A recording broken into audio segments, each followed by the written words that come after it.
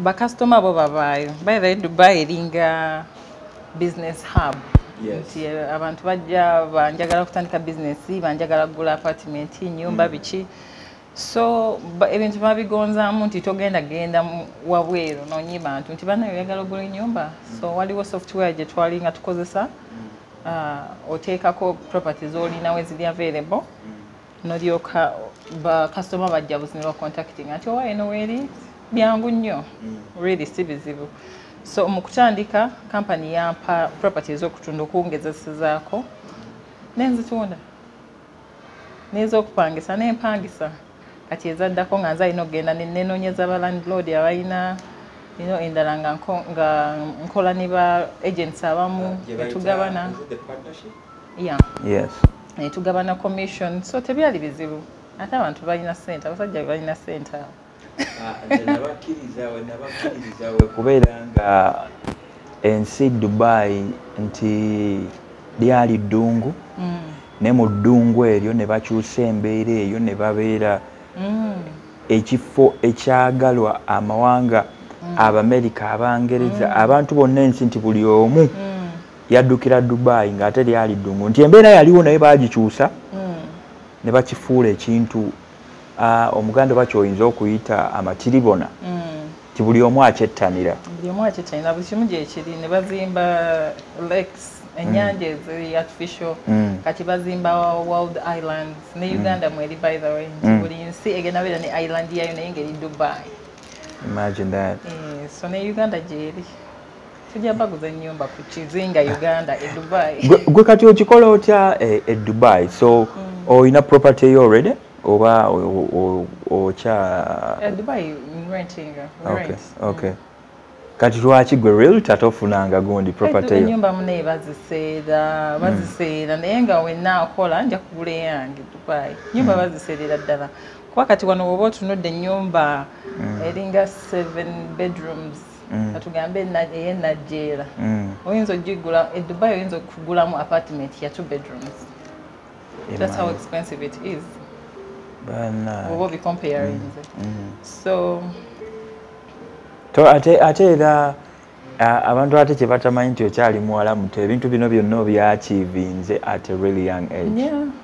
Natandika kuchapa oluyaayi. Natandika okukola nga ndi muto okubanza bwe namalira senior 6 nentandika okukola noonya ssente at 18 years. So by 22 nali lucky okubeera nga maze okuzimba ennyumba yange n'okugula ettaka eddala n'emmotoka nga mpuga. So enajjera weesuza? Enajjera bazadde bange. Ennyumba yange eriyo Gayaza. Yo si honorable side zeyo? Yo honorable muyitawo katini. Nice. By the way, that's a challenging goal. Kyetuyita okuyita nti kusoomoozebwa kw'amaanyi kuwateekawo okubeera nga omuwala omuto otuuka ku bintu ng'ebyo.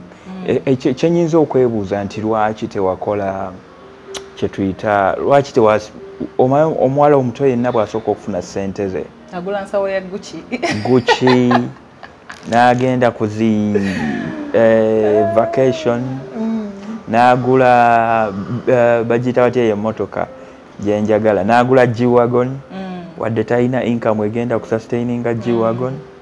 Ng'olwo nanfa ki bannange nsandika n'ebintu byendaba the needs byeneetaaga mu bulamu. By then nali neetaaga ennyumba, nali neetaaga emmotoka ey'okuntambuza nga neetaaga ettaka ery'okukolerako emirimu emirala. So lwaki mangula emmotoka ey'ebbeeyi nnyo egenda okunuuna ng'ate ggwe just kwekubiyako ekifaananyi kiteekako Instagram nga nfa ki. By the way nze ndowooza sirina nnyo na bintu bya luxury zino brand simanyanga Gucci biki kozera nga bakimpadde nga kirabo naye mbuuza ngende nkyegulire. No way. Tebikkolera tebikubamba binkolera ng'ekirabo but sisobola gamba sikajaako ssente zange ebikola tulina bingi. So speaking of that tuli mu kaseera ak'okusoomoozebwa ennyo okuva ekirwadde kya COVID lwe kyazinda the whole ensi yonna at large, right? Financially weebezezaawo otya mu kaseera ka COVID? covid yono ffenna tunyigiriza naye ndowooza nze kale covid yagenda okujja ngolwedde ndi Miss Uganda ate Miss Uganda emirimu gyenkola by the way gya nakyewa tebatusasula tekubaako kajja tekuli kajja gya bwannakyewa kati ate ngenda era kukubuuzayo ekibuuzo bwe kuba tekuli kajja n'egundi eri bwe kiri e Bulaaya mu nsi z'aba people nako tekuba kajja obeera ng'oli miss babawa kati Uganda kiki naye simanyi omutindo gwa kiboggwe simanyi kuba ne Rwanda babawa $1,000 buli mwezi naye babawa emmotoka ne babawa n'emmotoka ne bazivuga ngamba wano Uganda babawa emmotoka wano emmotoka bagituwa tumaze kureni kati nga kati bakuwa emmotoka yo olowooza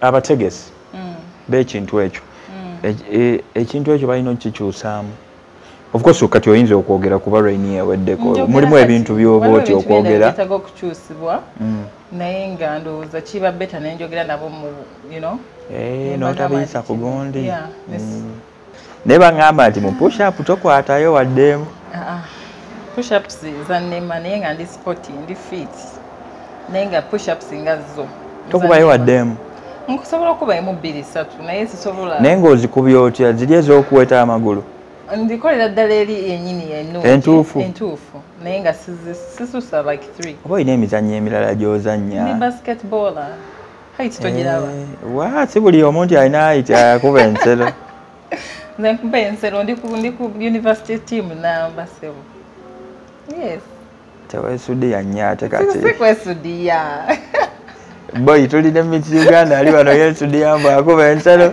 okyogedde ekyo nekijjukira nga bakancrowninga omanyi muzeeyi wange mwami Vuma akola safari tabaawo ebiseera ebisinga kati nali mukubidde essimu ne mugamba taata onaabaawo nnaku z'omwezi nenzimuwa nemugamba lunaku bwe luti kifo bwe kiti nangamba nga ndi bwala yali weyise Luweero n'ogenda eyo nga gyali nangamba naye nja kulaba kati olunaku lwatuuka buli omu nemuwa tiketi ze nembasuubira okujja naye nga taata nali simusuubira kujja kati mba ndi neeri emikolo gigenda mu maaso bamaze okuncrowninga ngenda okulaba taata wuuno ali wano enkeera amawulire ngenda okusoma bambi musajja wattu yajjanga bwe yali infact n'ekimotoka ndooza akipakinga abweru wa Sheraton yajjanga bwe yali ku mirimu teyatuuka nawaka kuba yali ayagala kulaba that special moment ye yali takimanyi nti oba nyinza okuwangula baki naye yali ayagala kusupportinga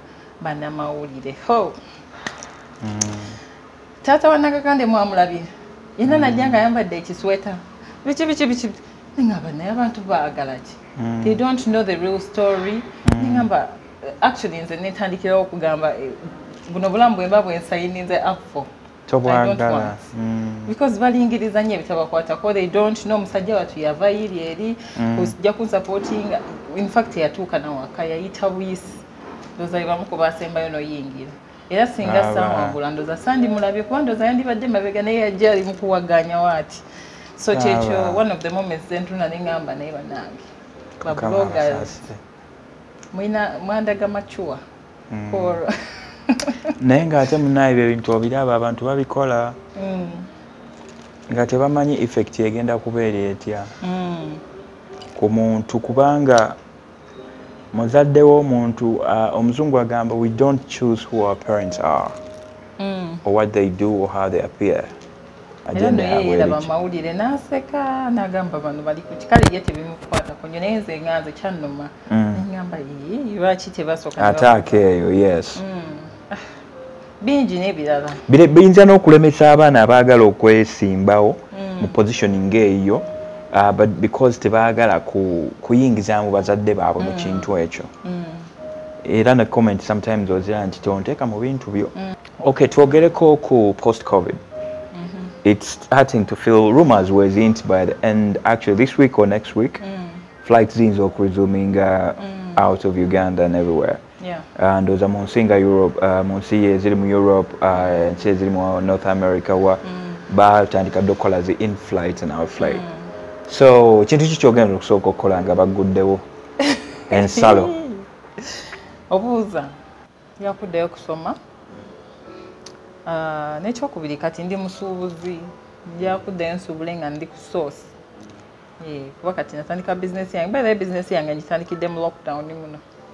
Gigamba abantu nze nkimanyi naye gigamba abantu. Bizinesi yange bagiyita Olive Outlet, tutunda buli kimu kyoyagala okuva e Bulaaya, especially Dubai. So interest najijja kubeera nga njagala nnyo okushoppinga, especially online. Nze ndi online shopper. Mbeerawo nentula nendaba ekintu nenkyegomba nenkigula nenkireeta. So wabayo abantu abalala nga talina budde obwo. So I can do that for them, and also Nesto ejja kujja very soon. Mu Kampala. Okay. Shoppinga naye shoppinga bya bei. Si shoppinga bya bei era ku Olive Outlet. Moto yaffe egamba affordability at your doorstep. Nze nsobola okusobola okulaba nga ndi ku internet nnoonya ekintu ekijja okumpa quality gye njagala ku ssente entonotono. So that's what I do. Okay. So ne ogambye ne store ejja kuba store liba dduuka by the way. Dduuka, yeah. Oyinza okulowooza nti store ziri eri mu kisenyi nedda. Abantu abamu baagala ogula nga balabyeko. Yeah, so that's why njagala kuteekawo ekifo abantu bwe bajja balabe ku bintu oba babigezesa balyoke bagule. Nkuzeeko emabega katono, wagambye Miss Uganda mirimu gya kwewaayo. Nakyewa. Yeah, neggwe kiki ky'oganyuddwamu? Ganyuddwamu ebintu bingi. Nfunye emikwano. Sandi kumitinze. Naye era nange siri mulagonde nnyo. Toliki? Siri important nnyo. Nze nnina okugamba nti saali kumitinze. Nze nfuniddemu emikwano, nfuniddemu abantu bangi ab'obuvunaanyizibwa. Siyinza mbeerawo ne ngamba nti ngenda oba mu nsi ki nga sirinayo mukwano. Kuba nali ku Miss World na meeting abaana. Nsooke nkusala ekirimi. Wabyekola mugundi mu COVID. Bitya? Ku bulive bwo banaye ng'oyogera n'abanene bokka. Naye nange bwe ndikulanye etaaga okubeerako nga Oliver. Nali amanyi abantu baali bantaddeko ne pressure y'amaanyi. Miss Uganda, COVID-19, okozeewo ki biki. Ate jjukira nga tusobola nagenda kutuukirira abantu. So kwe kutandikawo ezo lockdown sessions nendeeta abaana bangi kuva mu nsi ez'enjawulo. Twogera ku nsonga ez'enjawulo. Zaali successful nnyo. Yeah. Yali Mr. Universe, Mr. World. Yeah. Nagamba ye wakikuba nnyo atakutya gwe ntya. Omusajja asinga obulungi mu nsi yonna. Awo abatulaba era balina ebibuuzo bye baagala nteekawo naye sijja bibuuza. Era tobibuuza.